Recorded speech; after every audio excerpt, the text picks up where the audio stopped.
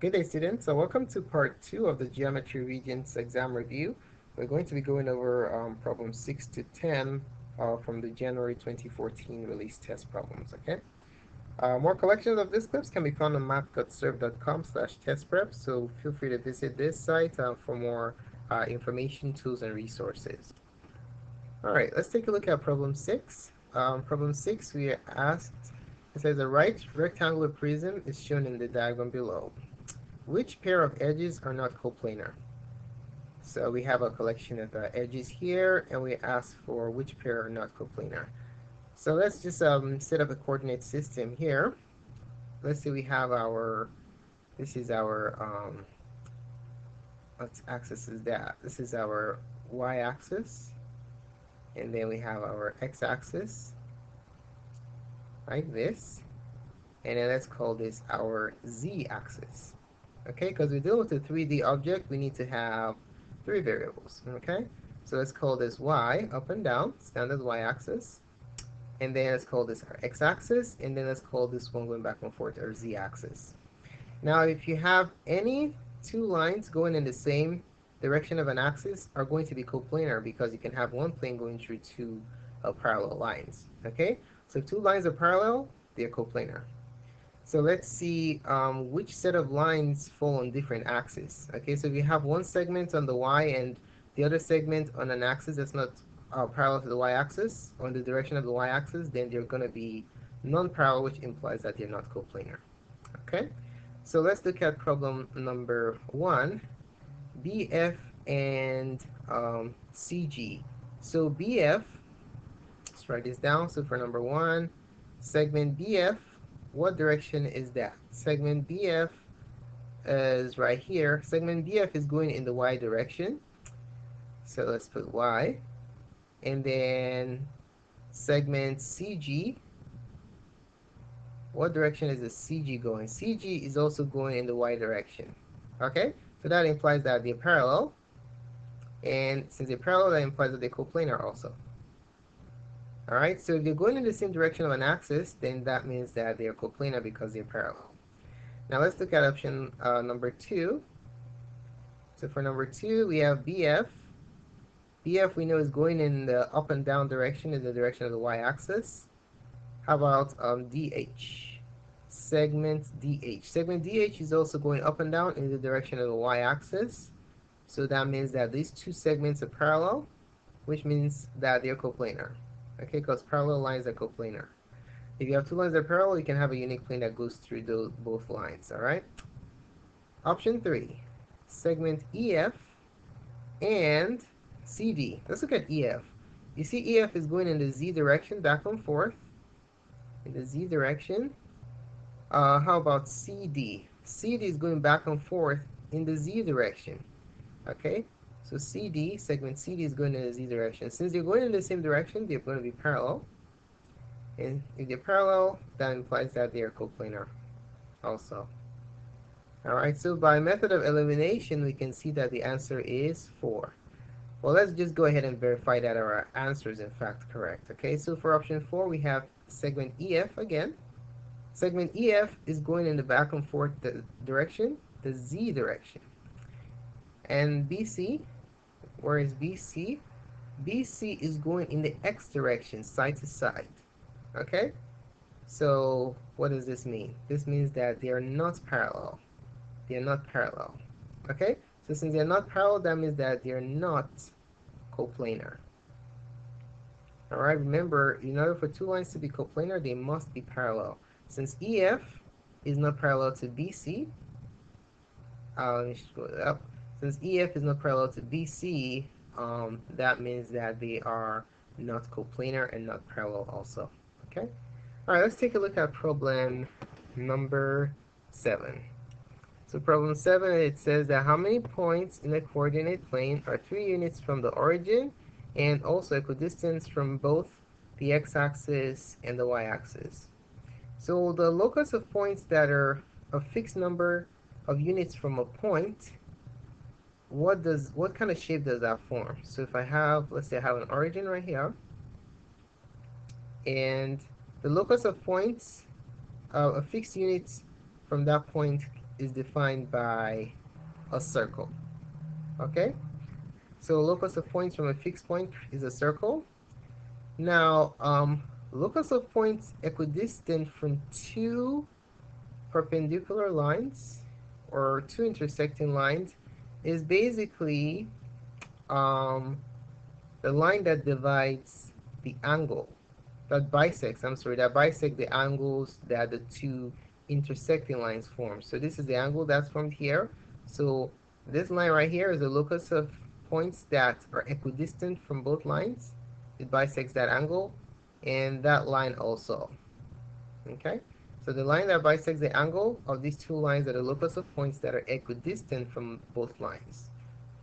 All right, so what are we going to do now? What we're going to do is we're going to unite these two cases together. Okay? So locus of points equidistant from a point. And then this is locus of distance equidistant from two intersecting lines.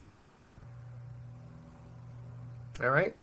This one is a circle, and this is two lines that bisect the angle between the two intersecting lines. So if we unite these two, the intersection will be our solution set. Okay? So let's go ahead and overlay both of them together. Let's first of all graph the first scenario. We'll graph our y-axis and our x-axis. So locus of points, let's label our axis first, x and y, that are equidistant, that are 3 units from the origin. This is the origin right here. 3 units from the origin, locus of points 3 units from the origin is a circle with radius 3. So let's go ahead and graph that, 2, 3. Okay, so no matter what direction you go, you're going to be 3 units from the center. Okay, let me try and fix my circle a little bit. Make it 3 units. Okay, much better. All right, so that satisfies case number 1. Now, we also need locus of points that are equidistant from the x and y axis. So we need the bisectors of the two angles. Okay, so this would be the first bisector right here. So that line that I've just drawn is equidistant from both lines, both the x and the y. Okay, you have that line, and then you also have this line right here also. Okay, so those are the locus of points that are equidistant from two intersecting lines. All right, now the intersection of the two solutions will give us our final answer. So where does the circle and the two lines that we drew intersect? They intersect here, 1, 2, 3, 4. So these 4 points are equidistant from the origin and equidistant from the x and the y axis. All right, so the question asks for how many points satisfies both requirements. The answer is 4. All right, let's move on to problem number 8. Problem 8 says that as shown below, the medians ABC intersect at D. D is the centroid. If the length BE is 12, what is the length of segment BD? Okay, so what you want to know is that when you have intersecting medians on a triangle, it divvies up the centroid divvies up the median in a ratio of 2 to 1. Okay, so the ratio of BD to DE is 2 to 1. Okay, another way to look at it is that the longer portion of the median is always 2/3 of the entire length, and guess what? The shorter portion is always 1/3 of the entire length. Okay, so that's one quick way of doing it. So that's what I'm going to use to solve this problem. So our formulas are as follows. Formulas for medians is that segment BD, the longer of the medians, BD is equal to 2/3 of the entire median. Okay, so 2/3 of BE. And DE, okay, DE is 1/3 of BE. The question asks to find BD, so we're going to be using the first formula. So using the first formula, we're going to have BD is equal to 2/3 of the entire length. BE is 12 units long, 12. Okay, so we're going to reduce that. You have 24 over 3. Final answer is 8. So answer to number 8 is 1. So just remembering these two formulas, you're good to go. This ratio, it makes sense, but it's harder to work with. Just using these formulas, you should be fine. All right, let's take a look at problem number 9. It says the solution to the system of equations y equals x squared minus 2 and y equals x is...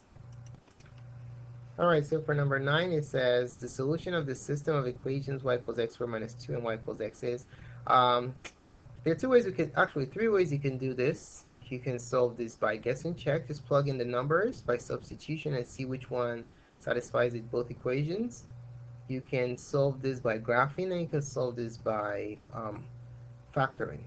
Okay, I'm going to use the factoring. I'm going to use the algebraic method because it's easiest to do, and it's quicker too.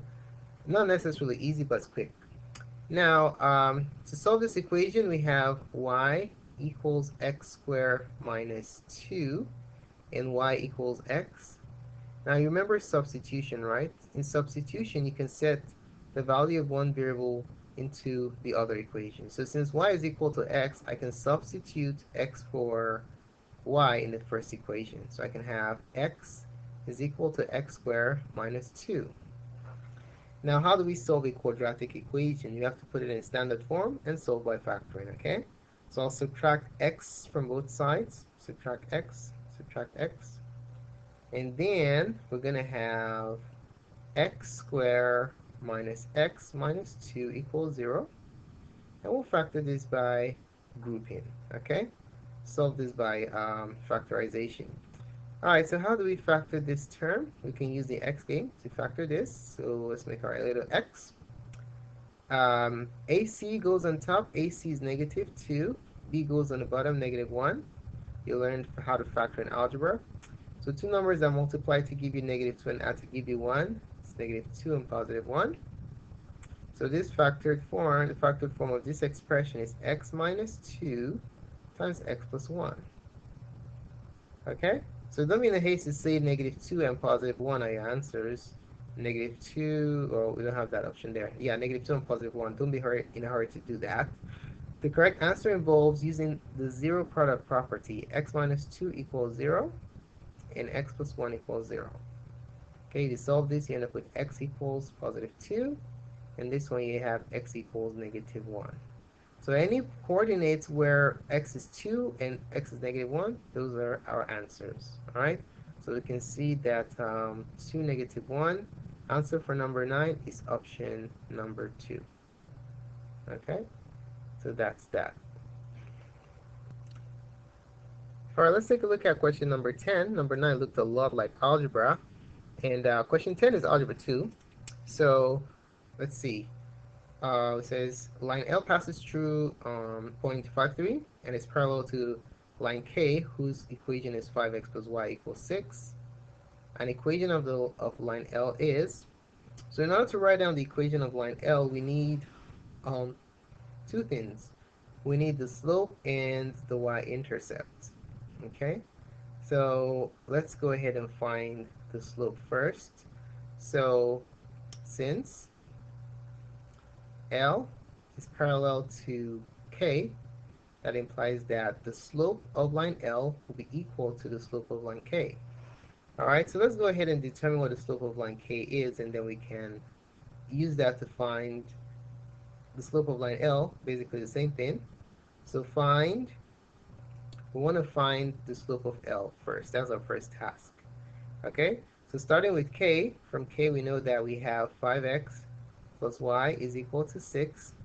Let's put it in slope-intercept form to find out what m is. Alright, so to do that, we'll subtract 5x from both sides. And then you have y equals negative 5x plus 6. So this implies that the slope of line K is equal to -5. How do we know that? Remember y equals mx plus b. M is the slope, and b is your y-intercept. All right. So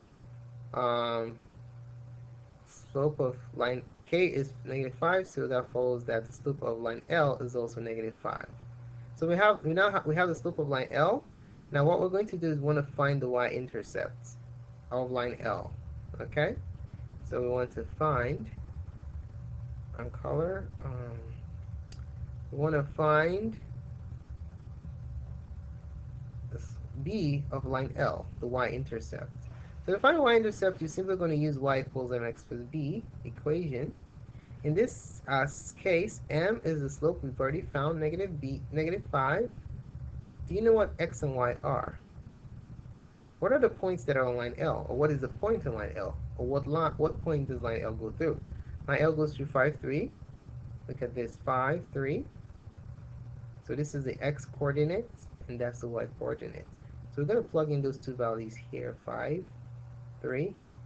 Now with this information, we can now find this y-intercept of line L. Okay, because we know B is question mark. Now let's plug everything in. We're going to have y 3 equals m -5 times x 5 plus b. So we have 3 equals -25 plus b. You add 25 to both sides, you have b is equal to 28. Alright, now that we have the slope and the y-intercept, we're almost there. We're just going to put both of them together in the slope-intercept form of the equation of a line, and that will be the final result. Okay, so we're going to plug it into y equals mx plus b. We're going to plug in m and b. Okay, so y equals m -5x plus b, which is 28. So there goes our final answer, and it's option number 2 for number 10. So that's that. Thanks so much for taking the time to watch this presentation. You can feel free to subscribe to our channel for updates to other parts of this review installment. And do give us a thumbs up if you like this presentation. We really appreciate it. More clips can be found on mathgotserved.com/test prep. Thanks again for watching, and have a wonderful day.